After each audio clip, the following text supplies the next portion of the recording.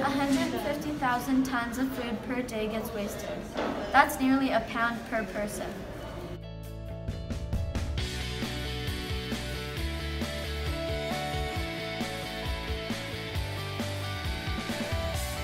To benefit society, we could reuse food.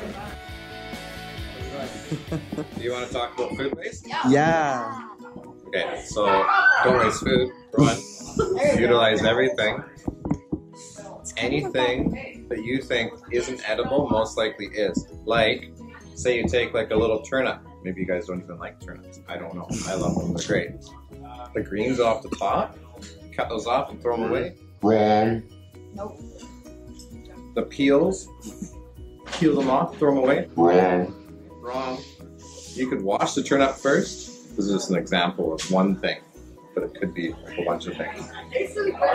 You could roast the peels, make a nice little vegetable broth, and you could use that in place of beef stock or something like that. You could wilt the tops, you could serve that as a nice little vegetable. So, how much food do you think is wasted a week? I don't even want to know. I'd probably cry. You can put your leftovers into the freezer to enjoy them at another time.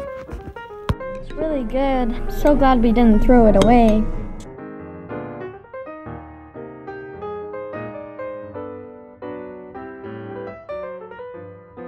We can also just be more mindful. Little things can help make a big difference.